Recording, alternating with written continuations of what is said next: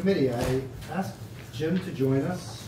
As you can see from the agenda, what we're doing today is getting introduced to our major vehicles that we're going to be working with. We will have some standalone bills, one of which will be what we talked about briefly yesterday, that after-school task force bill. Jim, in the next, maybe next week. His draft is with you now, you did today. Oh, okay, yeah, I'd like to, maybe I'll look at it at the break. Okay, yeah. Gene has it. So we'll have a couple of standalone bills. We may move some of the individual bills we've got on the wall, but these that we're going to take a look at today are either from last time or they're designed as vehicles to move things that we come up with so we don't have to write a committee bill. So why don't we start with, and I just want to recognize the chair of the state board, John Carroll. John is going to listen today, yes. And then on Tuesday he's going to offer us some general thoughts and introductory thoughts on reorganizing the board. I just want to commend him. He came into the job of chairing the state board and immediately set about with the board re-envisioning what they do. And I think there have been calls from a lot of quarters to have us take a look at the state board, and he was first to the table on that, as is only right. So thank you for that, John. So Jim, you want to start with the powers and duties of the state board? Okay. Okay, so for the record, Jim Gamer, the consul, we are looking at this drafting request number 2777, and it's a very long bill, 13 pages.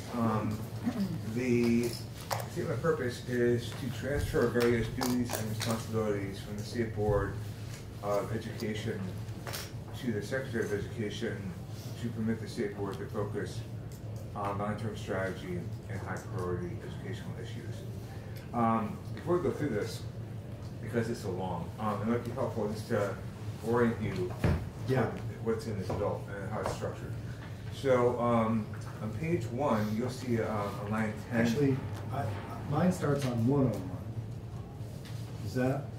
Starts on 101? Line 101? Page 1 of 13. No, mine starts on 101 of 113. That's weird. But It you does definitely say have that. 113 pages. Oh, Yeah, okay. it's just out of order. Yeah. See, it's not me. He's right, he's right. Okay.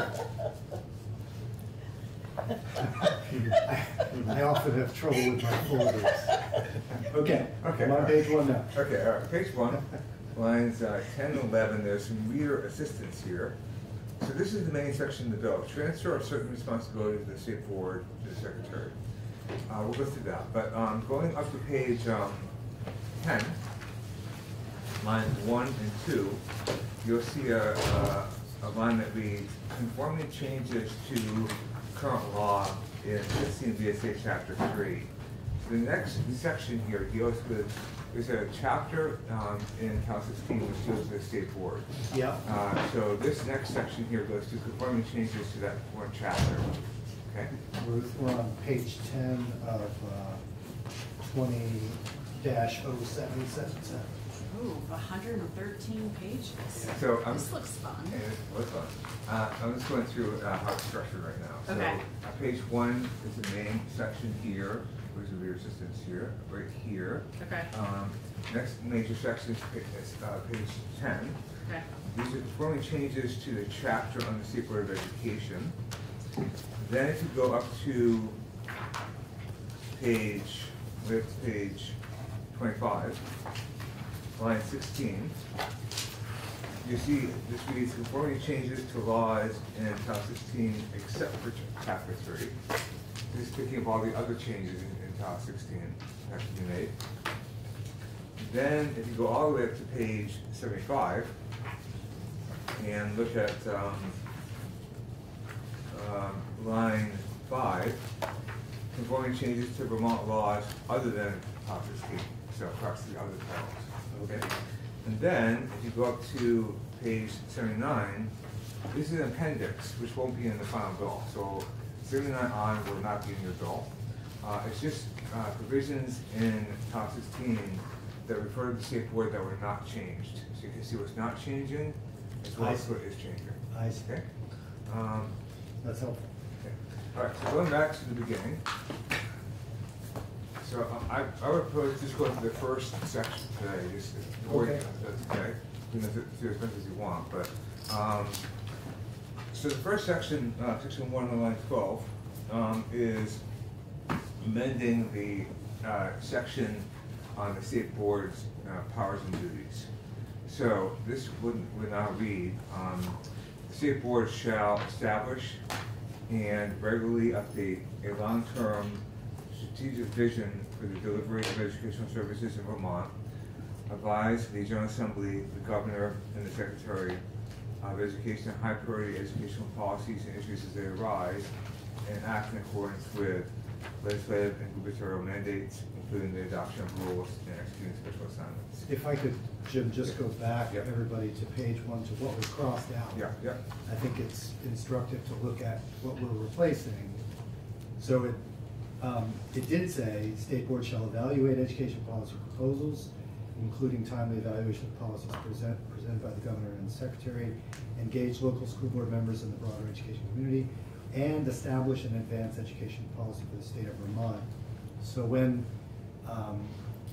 this committee moved the bill to make the department an agency and to make the commissioner a secretary, we had a big, long debate about where education policy in the state should be made.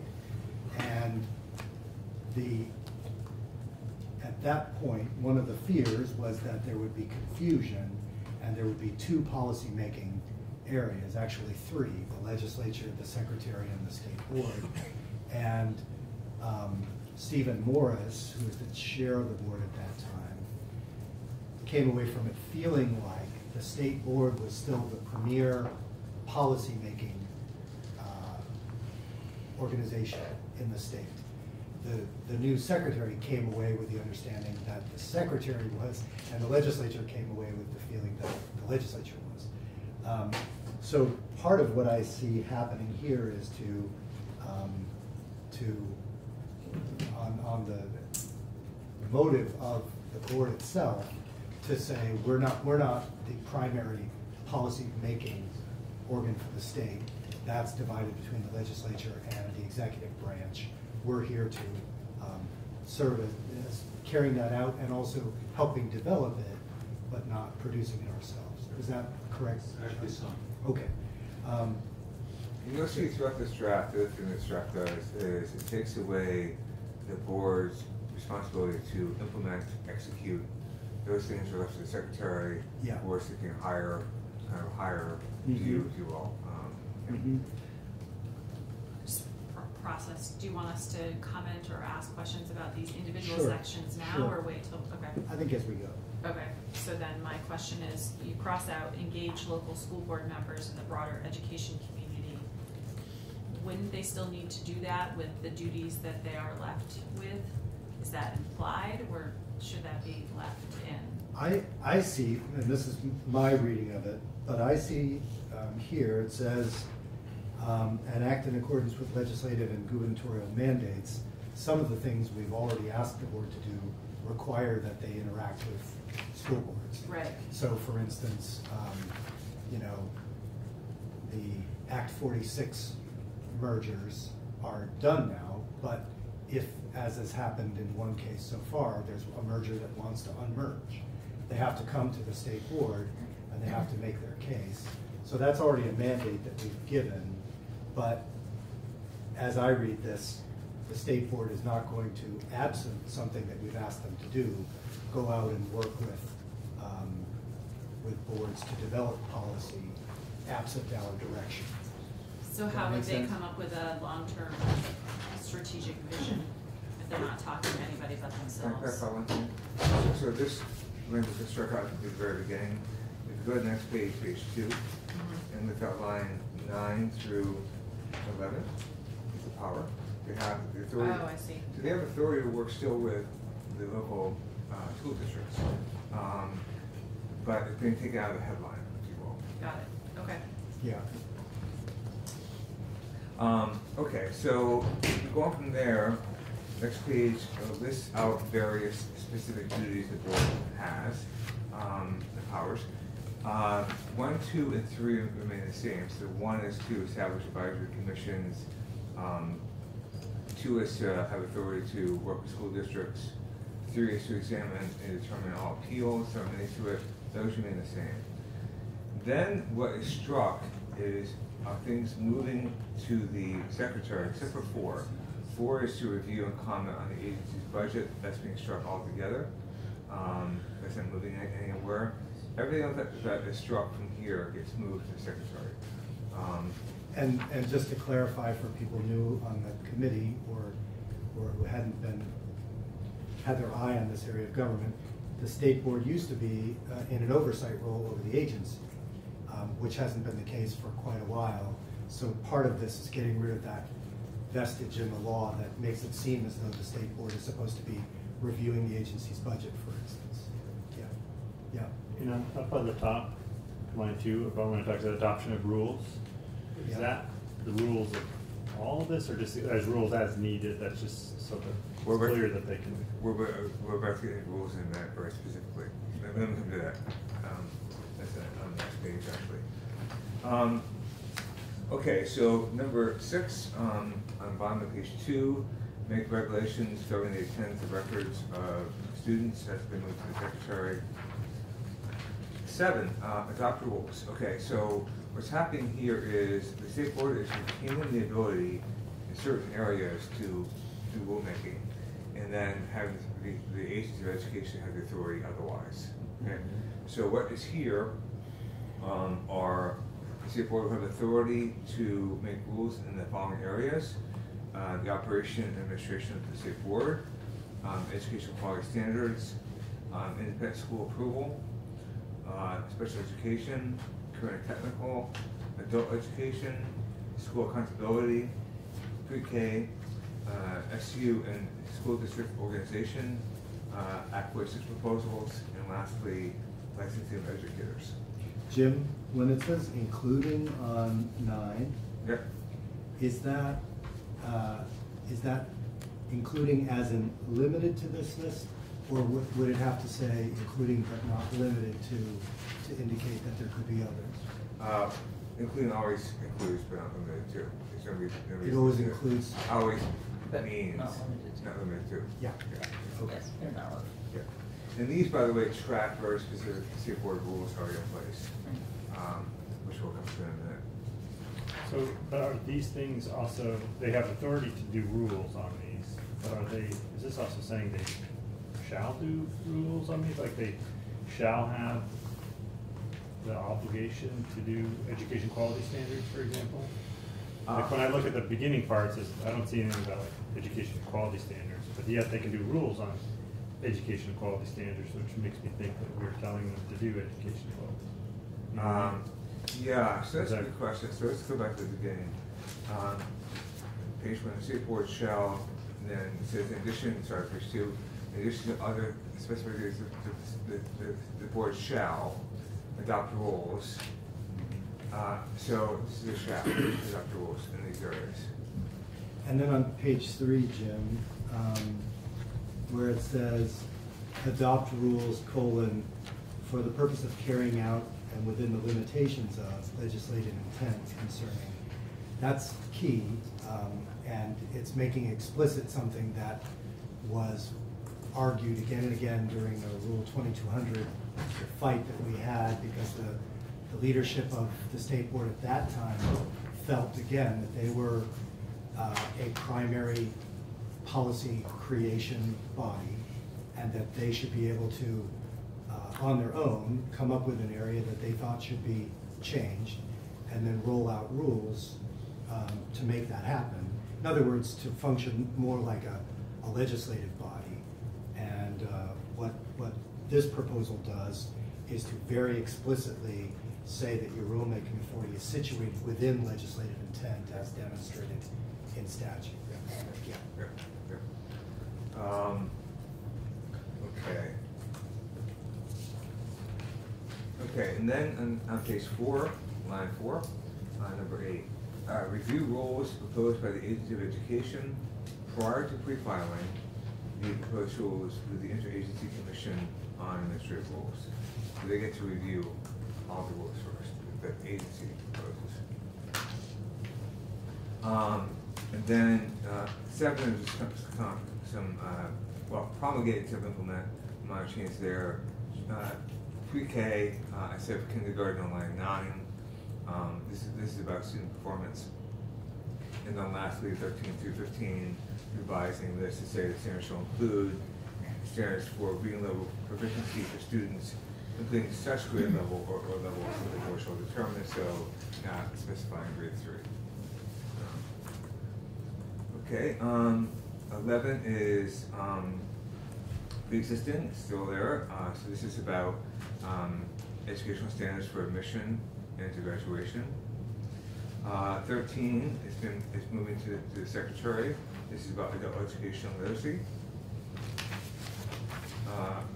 Page 5, line 3. Adopt rules for approval of independent schools. Does that duty still exist for the state board? It's just been moved to the section on the rules we just went through.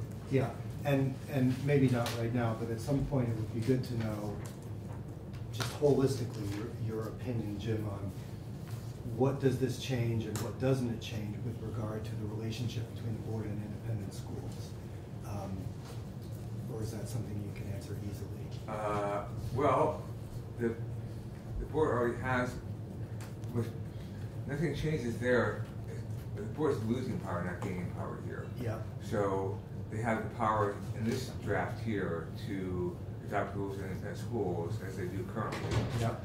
What's changing, which we'll get to, is the approval process when you're approving an independent school. Mm-hmm. That execution part is being moved to the secretary. Yep. Other than that, then all of the other oversight function that they have remains. Yeah. Okay. Well, oversight function. I think the oversight is more the secretary in terms of the independent schools. More the rulemaking in terms of the framework is the board. Okay. Okay. And then line 4, number 15, establish criteria governing the establishment of a system for the receipt, deposit, accounting, and disbursement of all funds by SUs and school districts. Moving to the secretary. Likewise, 16. This is technology and telecommunications availability for school districts. Likewise, number 17. So, I'm sorry, Jim. Yeah. So when you say repealed, what you're doing is popping these out, putting them in the title under the duties of? The secretary, which we're coming to just momentarily. Yeah. 17 is report annually on the condition of education statewide. That's moved to the secretary. Likewise, page 6, line 13. Number 18, ensuring that Vermont students have access to substantially equal educational opportunity. That's moving to the secretary. Line 19, number 20. This is the State Council for Interstate Compact for Military Children. That's moved to the secretary. And lastly, number 21, on page 7, this is the report to the Governor and General Assembly. So this is changing to say on the current condition and future prospects of education in Vermont. Mm-hmm. So that basically deals with the state board's duties. Now we're going to come to the secretary's duties, which are basically just taking all those things. Most of those things. Some of those things end up in different statutes actually that we'll come to later on. But a lot of them end up in the secretary's duties. Jim, can I stop you for a second? Sure. So that last thing about the current condition and future prospects of education in Vermont, are they still, right now they're limited to pre-K 12. Did you just point out where they're still limited to right here, page 4. So this sounds, current condition and future prospects of education, to me implies also early childhood education and higher education. Yeah. So that they will, because right now they're just PK-12. So well, this isn't very specific actually. So the state board's involved in pre-K, it's involved in post-secondary. So I'm not sure what this report says actually in terms of its scope. I think you're saying that it's only pre-K to 12. Is that what you're saying? I don't know. I mean, my impression of the state board is that they've been mostly pre-K through 12, and that there's a PK 16 council or something that does higher education No, stuff. the But board has responsibility for post-secondary, for pre-K. So it's beyond. okay, so this report that currently it does, and this draft wouldn't change that. No. Or, this would okay. change that. Okay. I thought they had mostly done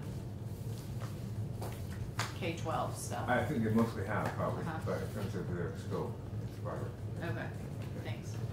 So the Secretary's duties, line 8, Secretary shall implement rules adopted by the state board in the exercise of its powers, and shall.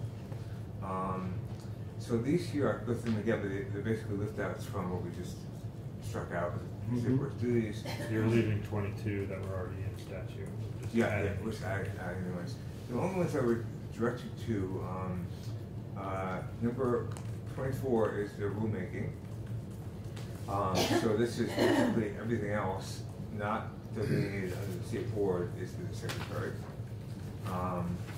And then line 20 on page 7 says the secretary has to submit rules proposed by the agency to the state board prior to pre-filing.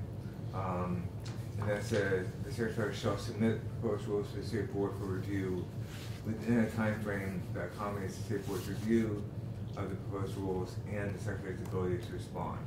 So let's just give you some time frame there.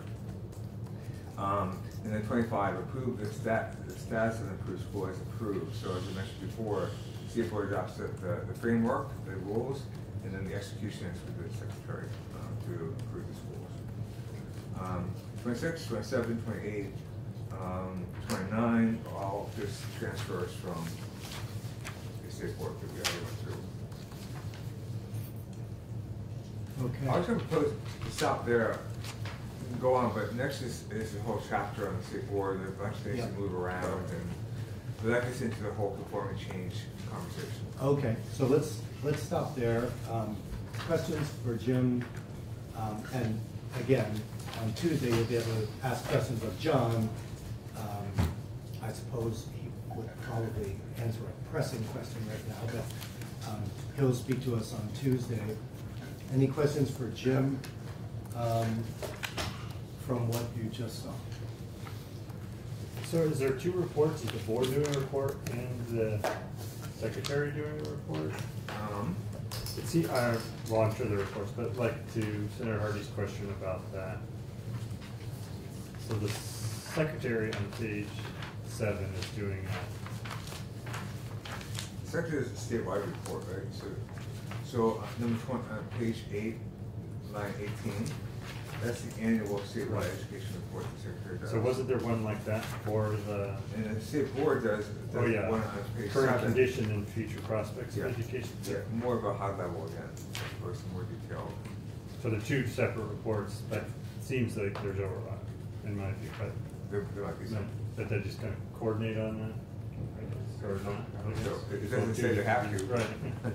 They can So- disagree on the future prospects of education.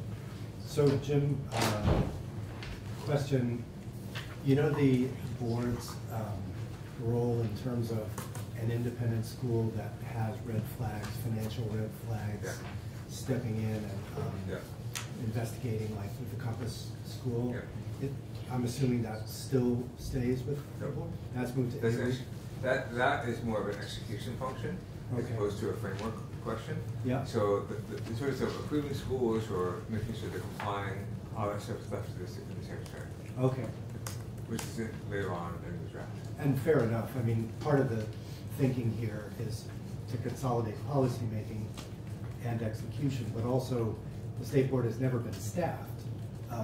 And so tasking it with all of these things that require, you know, we're used to having staff, what little we have available to us, but still, if you imagine running with Still great. Yeah, no yeah. staff. The one staff we have is really But the state board has had to operate with borrowing from AOE from the beginning. So probably best. And will remain that way? Without Well, staff?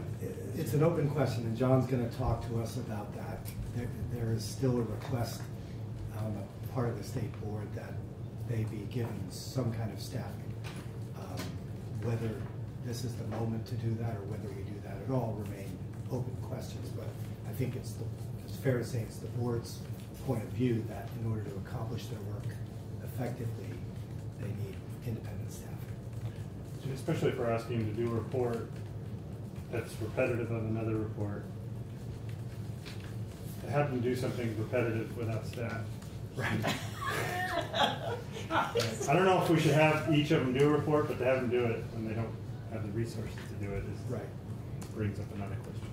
And in effect, AOE often winds up doing a lot of the clerical functions.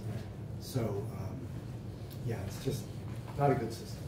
Well, and to this point about staffing, I mean, we're moving a bunch of things out of the state board and into AOE, and that I think it begs the question of, does AOE have enough staff to do this? Right. That we already are concerned about their staffing levels And we have the secretary coming in to speak to that yeah. next week. Okay, good.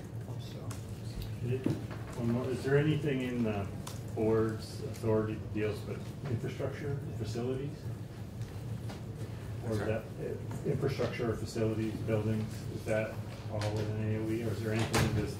Infrastructure facilities, like. Unless they wanted to add it to the report about the current condition of education, like the education is being hindered by the facilities. Well, facilities, that gets into construction and bonding, all that stuff. Or just the condition of the buildings or. Safety. Safety, Yeah. I mean, would that all be AOE or anything? That would be, I think, AOE, certainly construction, capital, bond, all that stuff, should move to the secretary in this draft. So. okay, so with that said, and noting no further questions, let's put this to one side till Tuesday, then we'll haul it out. Eventually, we're going to have to go through every one of these pages.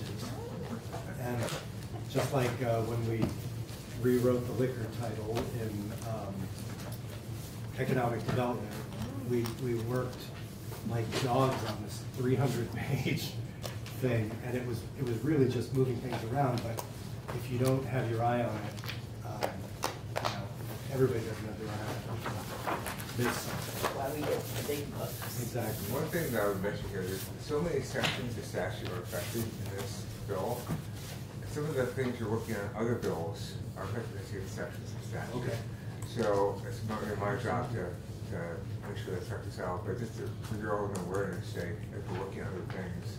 That's what more Jim people, knows. more people being aware of it, the better, in terms of like making sure we're talking about this. So. Okay, what's next? Okay, now we're going to miscellaneous. Okay, so let's start with this. We've got this piece of paper here, Okay. which says 2019 budget education. I just want to remind me personally, I missed the end of last session. So a lot of what happened at the last session was the reasons in the miscellaneous bill or when the education bills got thrown into different. Everything flew up. So I just want to give you what things landed, where things landed, so we know where things landed first, and then we can go through what's left. So I won't go through this whole thing. A lot of this is kind of like typical appropriations, which I won't mention, but. On page 92, first page here, so you had a whole piece that was about a pilot program for BPC to adopt pilot associate degree programs in tech centers, right? Yeah. So that got done in Act 80, the appropriation for that. So that got done someplace else. And then next page is Circle Burlington College. While you had language that would deal with what happens to records for colleges when they go out of business, that didn't pass last year, but the Burlington College piece got through this year. Then I would go up to page 183. K through 12 education. There are a bunch of sections here and it dealt with the school finance and financial data management system. Sorry, you skipped over 1 through. Yeah, I'm not going through. Oh, I'm sorry. Yeah, Sorry. some of this is more like, but, so we have, the main provision to look at here is, on page 185. 185 talks about moving out by 1 year, the deadline for having the school finance and financial data management system in place.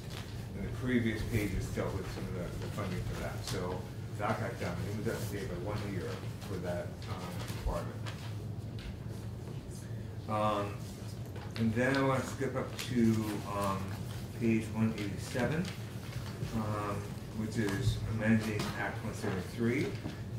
You moved out rulemaking by 1 year for special education rules.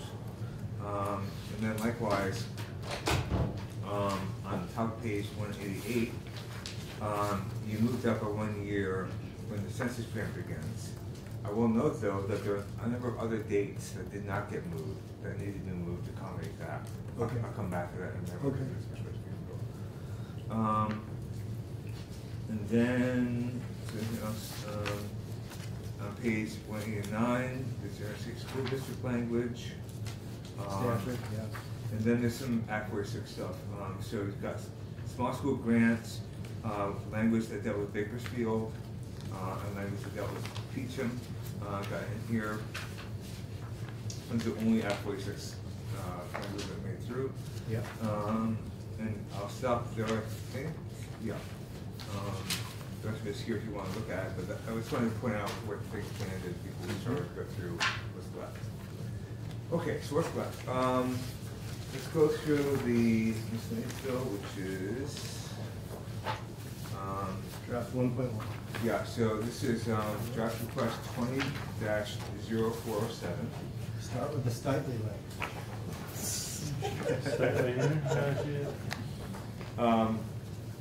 So the first section 1 is your as-passed language in the Senate last year on what's to do with records when a college closes. So this is your as-passed version. House had a different version. I think there's some friendly changes there, but this is your version of it right here. Okay. So just the same as last year. Let's just walk through what's here first. If you want to walk through language, I will. Section 2 is just a transitional provision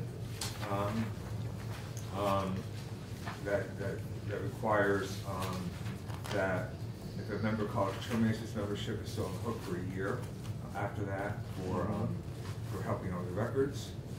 You had, it wasn't in your bill, but you had a separate desire to fill this oath last year, so I put that here. And Oh, then- right, we were getting rid of that. Yeah. And then on page 6, this has been hanging up for a couple of years now, but this is the technical change to small school support. This is the Bobby Star. Probably started, that should have been done 3 years ago, but didn't make it. Well, correct me if I'm wrong, it went in one place, but it needed to go in two. Correct, and this is where it has to go in the Yeah. same place. Okay. So it's not in law currently now, actually. Currently, the law is about this. See, this is inadvertently proved one of the most useful things that we've had in all these bills, because it was a one-time thing for Bobby, but it stretched out over 3 years, so I've been able to secure his support for 3 bills. Running. So I can make more mistakes, right? Yeah. All right, and then you asked me to put in this language on school wellness policy. So this is that's actually you asked me to add. And then on the next page, just to come, you asked me for a placeholder on proficiency-based education. I'm not sure what that will be, but that's Yeah, that's a placeholder for whatever we do coming out of the proficiency-based learning and notation hearings that we're going to do mid-February. Wait, what is this one? Sorry? The school wellness policy? Yeah, I don't that's remember from this. the Red Cross or the American Heart Association. I can't remember. Maybe it's the American Heart Association. You're fine. They wanted a, you know, as people often do, they wanted a mandate for wellness programs or a wellness director with funding that would put these people in place. In our early discussions, I said I thought it was, you know, more than a little pie in the sky to expect, you know, they were talking about hundreds of thousands of dollars to institute mandatory wellness programs. So what I've suggested is a kind of voluntary version where we have a model school wellness policy, and which we have now, but this requires a score of 85% on this wellness school assessment tool, as opposed to what we have now, which has a much lower score. So we have a very weak model policy now. This would require a very strong model policy, with the idea that in our discussion we might find ways to make it more attractive to schools to implement. So your email to me says it's from the Heart Association. Heart Association, yeah. So that's there as kind of placeholder language. Those stakeholders will come in, make their case with data, and you know, see where it goes. So going back, do you want me to walk through this, or do you want to just? Well, let's at this point, questions there, because the only thing that I would be interested in starting testimony on, since we have Susan in the room, when Jim has fielded questions, would you want to get into the witness seat and speak to this language? Have you had a chance to look at it? I did just look at it. I could briefly. Okay, let's do that, just as a way of teeing it up, with the idea that we have to do something on this topic. I don't know if you guys feel the same urgency I do, but you know, we had a couple of colleges go down, and I would say all indicators are that they're not the last, and the state is not prepared for exactly how we're handling that. And had this passed, we'd be in a better position, but not in a fully prepared position. So I do want to have another discussion about what we do in the event of financial collapse of an institution. Green Mountain, you know, it's a sad thing for that community, but it's also worrisome for the state generally. So, questions for Jim on the whole framework of this. This is meant to reanimate some stuff that died in the dispute with the House last year. I guess what I would say is this year I'm going to try to discipline myself to not put anything into the miscellaneous bill that will kill it.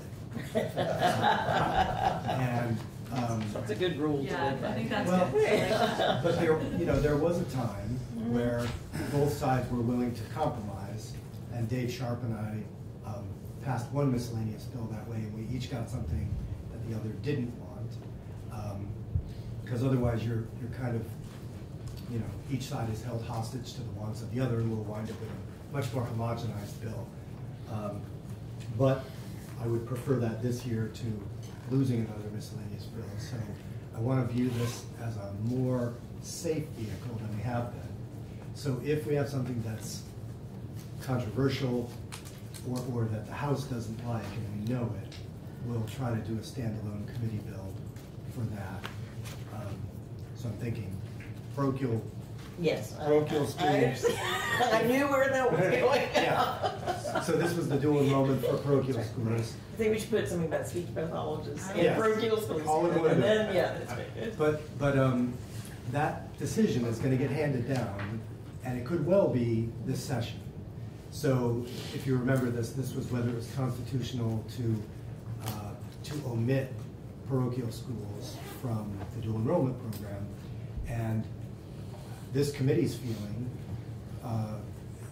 going back a few years, has been that it's probably unconstitutional. So my sense is that we would probably lose that lawsuit. So That is not a unanimous Understood. feeling on this committee.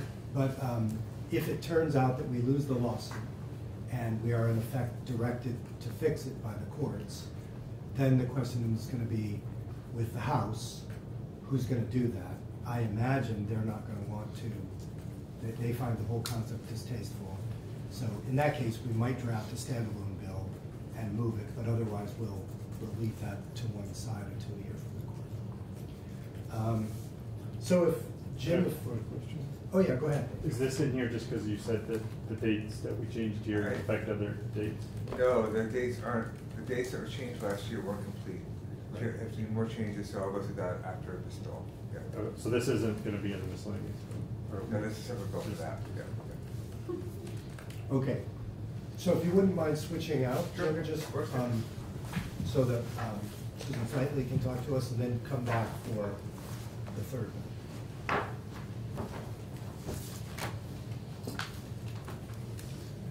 So, welcome. Thank you. And of course, I'm kidding by calling it the Snidely language.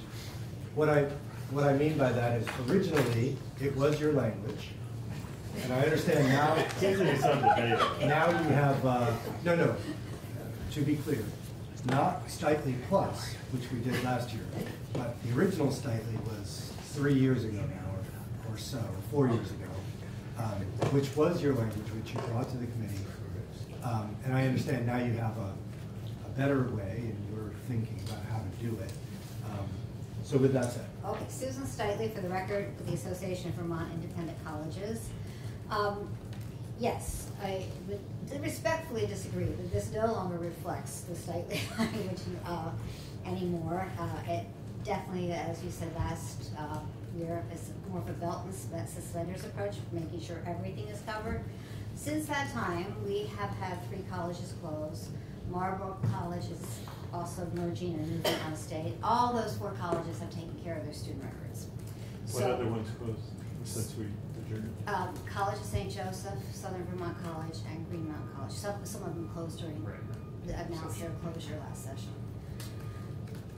So that people are being very responsible, and the Burlington College incident was just a one-time unique situation. And if you recall, we originally proposed the memorandum because the state was proposing a bond, and the bonds are based on financial sustainability, and for the small colleges that could present a hardship. But now that things are moving along smoothly, we really think that each college should be responsible for itself. But we're an association, we're not responsible for what each member does. So example, if a farmer went out of business or did something illegal, the farming association would not be responsible for that action. So we would prefer that this bill start, that everything in section A1 be struck and start at section 2A, which places more information and burden on the colleges than it had been before. That they have to submit their plan much earlier, they have to notify the board much earlier, and that they manage their own records. And if they don't, the state can still take them to court. So I think that plays a significant regulation, on the colleges. We also have AVIC has passed a record retention policy to get all the colleges on board with how we're saving our records, how we're identifying them, classifying them. And as I take it, that's not a mandate, it's a set of guidelines. Yes, a set of guidelines. But all the presidents from all the colleges have agreed to that guideline, so people are trying to conform to it. We also have a committee that is looking at academic records at different institutions and trying to prepare and help any institution. So we do have feel that we have a responsibility to help any private college that is going out of business and ensuring that their academic records are in place. But we don't think it should be regulated through the association. So let me come at it from a different perspective. So we're talking about 5 cases, and including Burlington College. So one way to look at it is that in 20% of the cases, the state has been left holding the bag. And I know you're seeing it as the last 4 we weren't. But so this is all driven by the worst case scenario. Right. So we want to make sure that in the worst case scenario, the state's not holding the bag. So if we were to strike section 1 and just go with suspenders, get rid of belt, we could have an institution that collapses very quickly, doesn't follow through on these steps, the state tut-tuts and, does its thing, but within a month, it's announced that they're bankrupt. They're not going to be able to take care of the records. Then we're back to where we were. I don't know if you noticed in the language that we just looked at from the budget, but we paid $120,000 to the state college system to take on the Burlington College records. So it initially cost us $40,000, then we just paid $120,000. So the state for Burlington College paid $160,000, and that $120,000 is a down payment. We're going to pay more going forward. So how can the state make sure that we don't wind up on the hook? My feeling continues to be that the memorandum idea with AVIC, where there's a shared responsibility among the independent colleges, I think that allows your organization to put much more pressure, direct pressure on these institutions to follow through on these plans and on your guidelines, because you all are on the hook if they don't. But if the state is on the hook, I guess I worry that, let's say out of 10, if there were 10, maybe another one falls through the cracks, and then we've doubled our expenses going forward in terms of picking up the pieces. So your reaction? I'm not a fan of legislating for one isolated event, Yeah. No matter what it is. In this case, it's student records, but in other cases, people propose legislation because one thing happened, and therefore they place burdens on everybody because one thing happened. So I personally don't think that's a good approach to legislation. And I also think that, we were taken aback by what happened at Burlington College as well. And that because of that, we have started putting our own mechanisms in place to ensure that doesn't happen again, and feel some responsibility for ensuring that the student records are taken care of, whether there's a memorandum or not. But again, making a precedent that we're responsible, or that any association is responsible for the wrong of its members, I think that's a bad precedent to have happen. Yep, understood. And the last thing I would say is, if in fact these new mechanisms are making it highly unlikely, then in this case it's highly unlikely that your association would be called upon. So if it's a choice between two highly unlikely recipients, is it AVIC or the state? That's kind of what we're talking about. Any questions for Ms. Dyke? Can I just, I'm trying to remember what this language does. This, Does two things. the first part that you don't like, that you would like to strike, so you think starting on page 2, line 3, that 2A and further is okay? Yes, that's So actually what we propose. Okay, so that is the Stiley language? I would say Okay. so. That's the new Someone might study. disagree.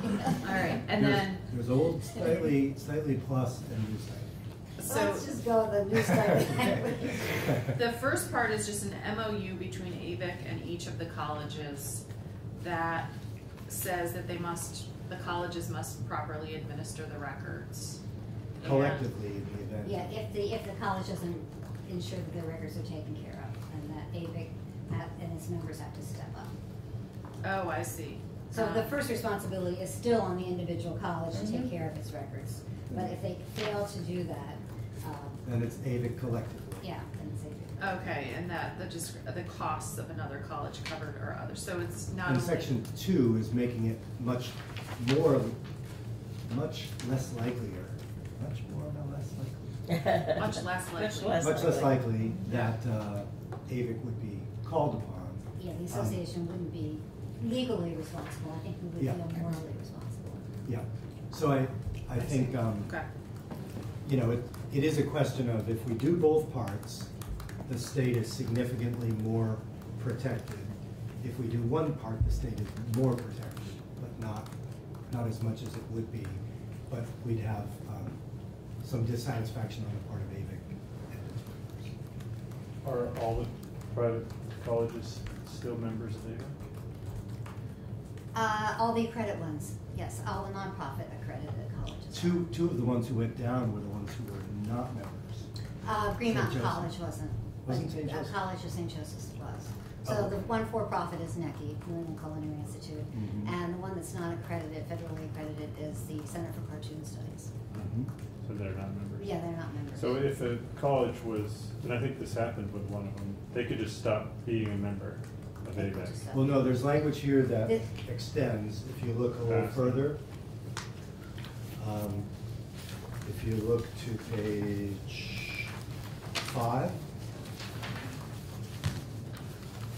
it says, shall amend the memorandum so that if a college terminates its membership, there's a period of 1 year where they're still on of ABEC and stuff like that. So belts, suspenders, and super glue. Yes, which we think is extreme. And this is probably a question for Jim, but the state board is mentioned in here. Yeah. And is this the way we want, is this consistent with the other? That's what he was talking about. It's his job not to do consistent. air It traffic. passed last year, so we have to. Got it. yeah. Okay. So, thank you, Susan, I appreciate it. Yeah. And, you know, we're having fun with it, but this is kind of an existential crisis that various educational institutions in the state are facing. State college system experiencing the same demographic drops, declines in enrollment, competition from online. It's a ferocious environment. And so what we're trying to figure out is, first of all, how to keep these institutions healthy to the extent we can. But in a worst case scenario, how do we make sure the students are protected and the taxpayer? It's kind of Well, Yeah, and looking to how to keep them all healthy, not only the public colleges, but the privates as well. Everyone. You know, how devastating that's been for the communities. Yep. well, to that point, we haven't really fully had that conversation in this committee. Well, Jeb's going to be coming in, and we will. Well, no, to Susan's point about the private Private colleges too. Yep. And that might be an interesting conversation to have. Yeah. We have been working more closely with the state and Deputy Secretary Ted Brady on marketing, together and, trying to promote the colleges more, but it's really still not enough. I think the state needs to do it. Yeah, I mean, just to lay my own cards on the table, I'm at this point I'm more worried about the state college system than private colleges, because they were started without the state's help, and they operate Yeah, no, that's understandable. in large part free of the state. So, but Linden and Johnson are two campuses that we're going to be talking quite a bit about, Northern Vermont University, and I think Ruth's CCV tuition bill, I think, is a good way to think about, in an indirect way, getting money to them and making them healthier, but we'll be asked to do more directly too. So it's a conversation we're going to have from lots of different angles. And I did mention to the senator after you spoke about this yesterday or the day before, that most of the private colleges do have articulation agreements with CCV. Nice. So, that we think that bill is reasonable. Thank you, Susan. You're Appreciate welcome. it. Thank you. Okay, Jim, want to come back? So now we're going to 200406, which is the special education language we did last year. And do we have our special ed people in here? Yeah. So let's do the same thing. We'll have Jim give us a little bit about the bill and refamiliarize us with it. And then if you want to speak about to what extent it still serves your needs. Did you have a question, Drew? No. I thought I saw your hand. Oh, no. Oh, you were just. Plan the Fidgeting, I guess. Go ahead. Okay, for the record, again, Jim Gamer, this console. So let's start with the SPED Okay. document here, this timeline. That might be in your miscellaneous. Right. Yeah. So we're all familiar with this colorful chart here. So last year, we just went through what happened in the budget, and it changed 2 dates last year. So toward the top here it says SBE rules adopted 11/1/20. So that got moved out by a year in the budget. And then likewise, below that, where it says 2020-2021 school year reimbursement model, that got moved out by a year because we delayed the census grant by a year. Right? Yeah. However, I couldn't change the colors very well. If you look at the next boxes to the right, 1, 2, 3, 4, 5, all those boxes with the red and the gray dates, those all need to be changed to what I have here to match what you did. But did you say by a half year? No, so they all have to be, all these changes Moved out a year. need to be made in your bill to conform to the change you made. Got it. Right? But they weren't made, so Okay. you have, all these dates have to change, so as we go through the bill, you'll see that we're doing And that. it's all just 1 year, just Moving 1 year, yep. So this is correct now, Yeah. we just have to make the bill language reflect it. And so first year now of the formula is 2025-26. First year now, that's the first year of the uniform base amount? That's what I mean. Yeah, yeah. When everything is calculated. The first year of the census grant though was 21-22. Yeah. Yeah, and then we. But then aren't we putting together the uniform formula with those 3 years of data? Yeah, so, Yeah. so we're basically coming to an endpoint and then gradually moving toward it. Yeah. Yeah. Okay. Yeah. Good enough. Okay. Okay. so- Chair, did you say we were gonna learn from the secretary about these 3 positions?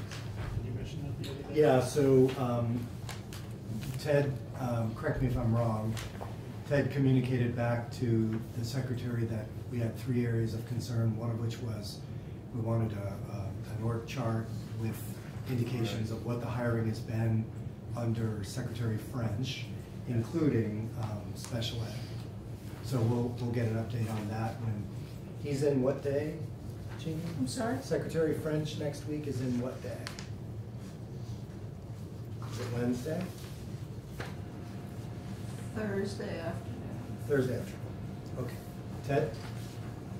Oh, you did have your hand up. I think he was Sorry, gonna say for the that. record, Ted Fisher, Vermont Agency of Education. I was just trying to look at my calendar, and I'm seeing something slightly different, but I'll Okay. confirm with Jeannie after the fact. So. Okay, sounds good. We need to- So can I put one more thing on this chart? All these dates were in your earlier bill changed. But the other one that was changed in your earlier bill was one below those date boxes. Funding for AOE to provide assistance to SUs, that's the technical assistance. Yeah, the professional development. We had in your bill, we had moved that date out by a year. So there's 4 years rather than 3 years. Which is one of the other 3 things that the secretary is going to report on is the progress on that professional development. Yeah. But you're right, we put it out a year because it wasn't I happening. didn't do that here because it was not necessary to achieve what we did in the budget, so, but just to note that. Okay. Okay, so going to the bill, statement of purpose. This bill proposes to amend the special education laws to ensure that the composition of the state advisory panel on special education remains in compliance with federal law. 2, make technical changes. And 3, actually it's not 3 here, but maybe do maybe put in the educational support grant supplement. So that's from the rating report, right? So if you increase this, so that's a possibility for this bill. Right, Yeah, okay. right.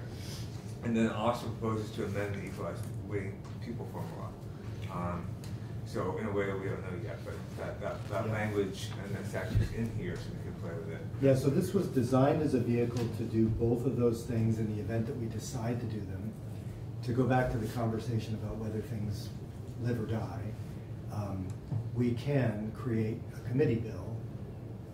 For instance, if we decide to put forward the weighting formula changes, no way around it, that's going to be controversial.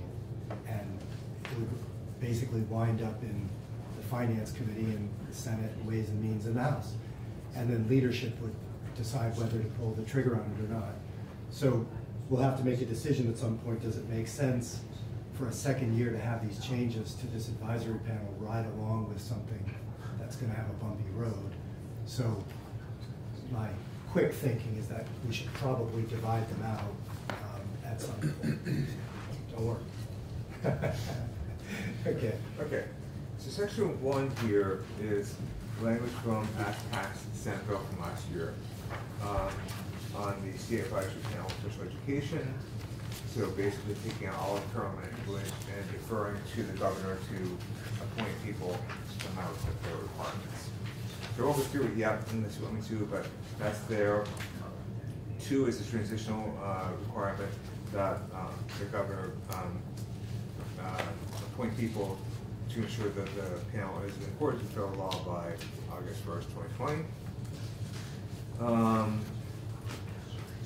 Then page 6 are other amendments to special education laws. So you will recall from last year that the agency had a number of technical changes they wanted to have made. So this reflects the agency's request for technical changes and also the date changes that we just talked about. This is happening in this section here. So the first change here on line 12, for example, is an agency recommendation of the clarifying change. I would say though, just to orient you a bit, this definition belongs to a membership. Yeah. This is what is used throughout this bill, Act 33, to determine how much the school district gets. Because it's the student count times uniform census amount, right? So student count in this bill is long-term membership, which is just an average of 3 years, bumps and seats. So it's not weighted at all. So one of the recommendations made in Colby's report is you could change that definition to use equalized pupils using the new methodology that they come up with, and that would solve this issue without having to put another grant in place, because you're going to increase the pupil amount by using equalized pupils. So just to mention, just so you have a sense of orientation on where that could go. So as everybody will see, if you haven't spoken with her about it, my sense was that she's not really behind that as an approach, but the report does make it clear that that's a path we could go down. But it, anyway, because it uses some of the weighting pieces that we already have as proxies for. Yeah. So she proposes 3 ways of doing it. I think 3 ways. One is a supplemental grant. Yeah. Right. One is using equalized pupils, which has the poverty weight in it, obviously. One is doing a version of equalized pupils only with a poverty weight in it. Yeah. So the 3. Yeah. The reason I worry about it, a lot of reasons, but one reason I worry about it is that it makes more dramatic some of the shifts in tax rates, and so politically it's a bigger lift. And she's also not. She's clear that it's not an exact proxy. It's a kind of a Venn diagram where these categories overlap: special needs and poverty. And so there's a good statistical probability that you're kind of speaking to actual need, but you can't really say that it demonstrates actual need in the way that you could if you did a supplemental grant, because people would have to submit, here are our actual needs. So anyway, we'll talk about that when we do the rating study. So again, the first change on page 6 is just a technical change from the agency. Likewise, on page 7, the change on line 3 and 4, again, just a change from the agency from last year. I put in line 5, educational support grant supplement, in case you want to go that way. There's some language in here we can play with. So that's here. And then we get into date changes. So line 13, we start moving around dates. So we have to move the date out by a year. So you start seeing that on page 7. And then page 8 on lines 7, 10, 14, 15, 16, 17, and 18. All those are fixed dates. Would the dates need to change on line 15 on page 7 for the 3 years? If you're going to move out the... Let's see. 7, line what? On 15, so if you move it to 20, is it still those 3 years, 17, 18, and 19, or does the 3 years also move? We kept Or does that, it matter? it might matter, in terms of, the result, but last year we kept that the same. Even though You we're- could move it up by a year, I think, but you could use, this is a proxy, Right. so, Mhm. yeah. That's You're right, it would be maybe arguably slightly more accurate if we moved the year, but probably. One of the issues is when's data available. Yeah. So we can Yeah. make sure we Sometimes know. it takes a while. Right. Yeah. Okay, questions for Jim on any of that? And obviously, we're gonna, this is just a quick look. We're gonna take stakeholder testimony again, and not assume that people still like the language they liked last year. And we will make ourselves masters again of all the moving pieces on the deadlines and stuff like that. But, Jim, you wanna swap out again? Yeah, Or is it- just walking through as well as, where page 9, these changes are from the agency. Page 10, these are from the agency, so they change to the bottom. And then you've got, section 7 is just, they change again. And then section 8 is just your holder for weighted membership. So no changes there, but if you want to change that section, it's right here. Okay, thanks, Jim. Please join us. And if you could just give your name and your affiliation for the record. For the record, my name is Rachel Seelig. I'm a staff attorney in the Disability Law Project at Vermont Legal Aid. Thanks for having me here today. Sure. So I want to talk about section 1, which is the special ed advisory, and defer census-based funding for some other time. Yeah. We would love for this language to be passed out as it is. I think the changes that this committee made last year made total sense. We just couldn't quite get it across the finish line. And if it can be separate and not get stuck, that would be lovely as well. Since the last time I was here, the advisory panel has met and created bylaws about membership, working to kind of work on the recruitment issue of parents with parents of children with disabilities and individuals with disabilities. The last time I checked in with the former chair, 2 new parents had been appointed. There's still a pretty significant minority of parents though, so we're not to that halfway point yet. But the last meeting that the panel had, 6 interested parents or guardians attended. And so the hope is that they will continue to be interested and go through that application process for appointment. And part of the point of this is to send a flare across the governor's range of vision that his next appointments should be parents. Yes.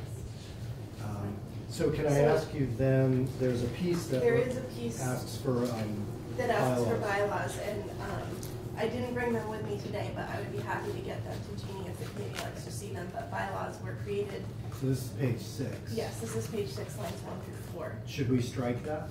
I mean, I think it's not necessary anymore because they've gone through Jim, you the want process of creating bylaws that have been supported by the new special ed director and the secretary, I believe, also approved those. So anything else? That is really it. I didn't want to. Okay, before you leave the chair, committee, how would, just testing the waters on this, we spent quite a lot of time on this. It represented, I thought, really good work. We cut through a lot of fog and I think had a clearer structure. The advocates were pleased with it. The only reason it didn't go anywhere was the Act 46 discussion. How would you feel if we started a committee bill and got it on its way quickly, like next week? So I don't want to send it out without advertising it so that other potential stakeholders can see it. But we could advertise on markup and vote the end of next week. That would be fine. And that way we'll have it over to the House by the end of January. So we take out the census grant and stuff and just, Yeah. this is. So it'd be section 1. Yeah, okay. You think, Jeff? If you could do that, and Jeannie, Yes. if you could, Jim is gonna take, I know this is gonna screw up your number system. But what we're gonna do is, we're gonna take section 1 of this, and Jim's gonna create a committee bill, and we're gonna wanna mark up and vote that committee bill next Thursday or Friday. So I can't remember who's on the schedule for Thursday or Friday, but we would need probably about at least a half an hour. Thursday. If it's at all possible for it to be Thursday, I'll be in town anyway for a meeting of the special ed advisory Yes. and could pop over. What do we have on Thursday? Oh, Thursday, Thursday we have, That reception. oh, and, what about Wednesday? Wednesday looks good. So let's do it Wednesday. Judy? Yeah, I'm listening. I thought she was, Yeah, you don't really need to be here, Rachel. Okay. Okay, or we could hold it till the following week. I mean, I can come Wednesday afternoon as well. Oh, you can, okay. Yeah. So, Join my, and here it's twice. gonna be, Well, I thought you said it's gonna be. So So- it's I not. don't have a number yet. we don't have a number, but Jim is gonna create a Yeah, committee bill. Gus is my dad. And then that committee bill will Senator be put Ingram on asked me that for, last Yeah, and I it's the thought so. Special Ed Advisory Council. Well, you get to stay overnight, right? That's it. Exactly, they don't complain. No. Good idea. Mhm. And that bill will come up on Wednesday for markup and vote. And that way, people can see it between Friday, today, and Wednesday. And so we'll take anybody who wants to testify on it. Just find a way to schedule them in Tuesday or Wednesday, so that we hear anybody who might have an opinion, and then we'll send it out on Wednesday. So I'll get it today. Assuming Well, yeah, the today, vote but is positive. Oh, okay. Okay? I can do it today, yeah. Thank you so much. Appreciate it. Okay, so committee, that's what we had for today. We've been remarkably speedy. It is Friday. So anything anybody has before we adjourn? So I think we've got most of the big vehicles out and kind of lumbering forward. So starting next week, any bill that we haven't introduced in the last year, we'll now introduce now. So any of the new things that we've gotten, we'll do what we always do, which is we'll have the sponsors in, they'll have 15 minutes or so to introduce them. That's all the green ones? Yeah. That is the green ones. And so there are some interesting things in there. And we'll next week, we'll do what we normally do, which is after the introduction, we'll take an informal straw poll, and just does the committee feel like going forward is productive? Are there 4 people who can imagine voting for it? And if there's not, we'll have had the sponsor in to make their case, but we'll leave aside the ones that the committee's not interested in hearing more on. That doesn't mean we'll pass them out, but we'll take some testimony and go down the road a bit further. Okay, so thanks everybody. We'll commit on Tuesday. Next week, just one thing that I want to make sure you're thinking about is the weighting study. We're going to have that presentation on the 16th, but if you haven't been through it, it's good to go through it. I would recommend the executive summary and page 66, which is where the simulations start. The simulations are fascinating just because we're all very geographically inclined. We think in towns, we think in, so we start looking at equivalencies between towns. And so just run your eye over it, have some familiarity with the basics of the executive summary at least, and then we'll start that discussion and see where it takes us. Can I ask a question about that? So if we decide to move forward with Yeah. working on that issue, will we have JFO to be able to rerun data? Sure. I mean, I really think that UVM has done an exhaustive job on the numbers, and I think JFO will probably give them some deference. So, but anybody who wants to have JFO independently run numbers, I mean. No, I meant just if we did, variations on some of the scenarios or something like that. Well, so here's the thing. It would be possible to start with the studies numbers and then start moving the formula to get certain towns to go like this, which is honestly going to happen all around. Yeah, I know. I don't want to do that. I just want if we. I'm just wondering, just from scheduling point of view, if we would have JFOs. No, JFO is available to any senator, so you can go to JFO.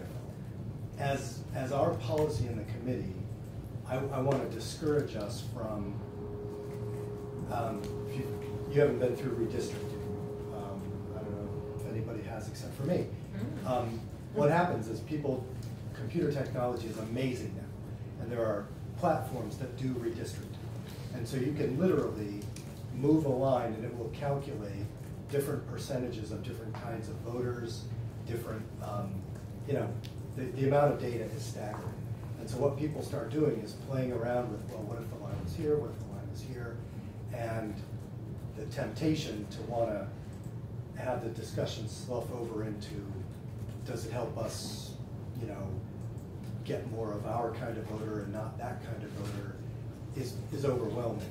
I think in this case, the temptation for every single senator, every single House member is going to be to look at my towns and say, well, I can't have that town have that value, so how do I play with these?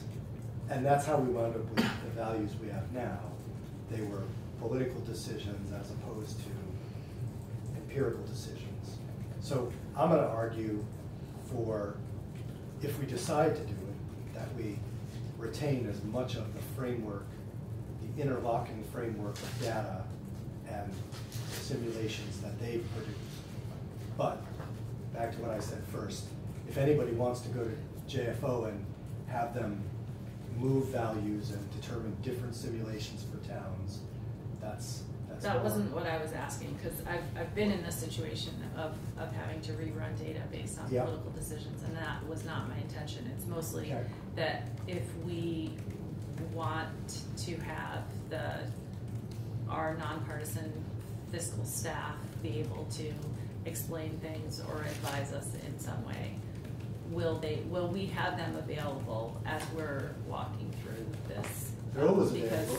If what you're saying is, would they rerun the calculations, then I don't know that would make, not that it wouldn't make sense, but it would be kind of a duplication of effort because we pay $250,000. Right, okay. Well, we can have this conversation later. Sounds good. Okay, well, thanks, Claire. We'll see you on Tuesday.